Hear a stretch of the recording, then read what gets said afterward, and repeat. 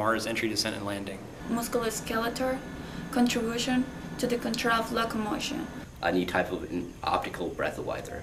Issues of restoration. Assistive technology and cochlear implants. Morphing wings for use on Mars. Poetry in the 19th century. French film. Literary and historical analysis. Single stage to orbit launch vehicle. Sonification. Emerging materials within architecture. Testing the stress loads of composite joints. Helicopter for use on Saturn's moon Titan.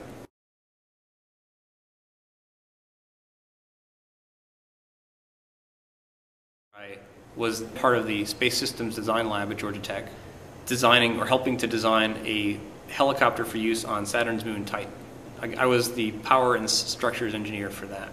My final project that lasted about the next 2 years was on Mars entry, descent, and landing, and how to do that for humans, because it's a very hard problem because there's not a lot of air on Mars, or carbon dioxide as it would be. My research primarily involves sonification, which is essentially displaying information via sound. Specifically, I work with auditory menus, and what that is on small electronic devices, when you have the interface menu to try to get to where you want to go, what functionality you want to use, we are trying to develop specific functionality that will help people get through those menus using sound, particularly for the use of visually impaired people, the blind, and even temporarily visually impaired people such as firefighters and even people driving their cars. What I'm working on is a new type of optical breathalyzer. So the idea here is to use properties of holography and spectroscopy. Our eventual goal is to make something that can measure a person's blood alcohol content without having to do an expensive blood test. And it'll be more robust, more versatile than like the typical breathalyzer that we have right now. My research method was literary and historical analysis. So I pretty much read and wrote a lot. I started off with the broad topic of the history of pain, and through my research I ended up narrowing that down and focusing in on the pain of childbirth and Christianity's influence on the perceptions of childbirthing pain in early modern Europe. In the fall, I'll start just doing basic research on assistive technology and cochlear implants and how they're used to help those who are deaf, as well as other technology that's out there.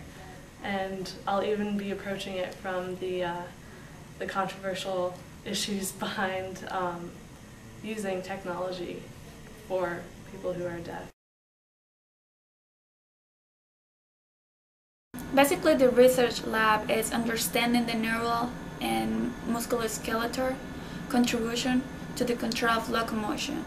So it's basically lead to better understanding of pathological or genetic disease that can affect the locomotion.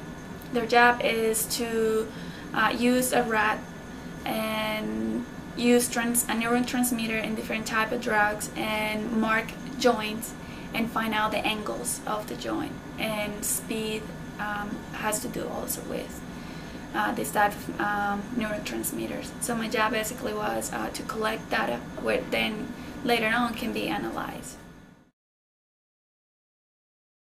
We started off looking more on the role that humans have in regards to nature, and specifically how we can see representations of that through poetry in the 19th century. So I looked a lot at different poets in the 19th century, but I settled finally on one specific poet, Keats, and one specific poem, To Autumn. And so I looked at that poem and how it represents a less traditional view on how humans should relate to nature. I guess how we should see a successful relationship between humans and the landscape. My venue was to study emerging materials within architecture from a digital standpoint. How does one begin to assess material properties in different digital programs?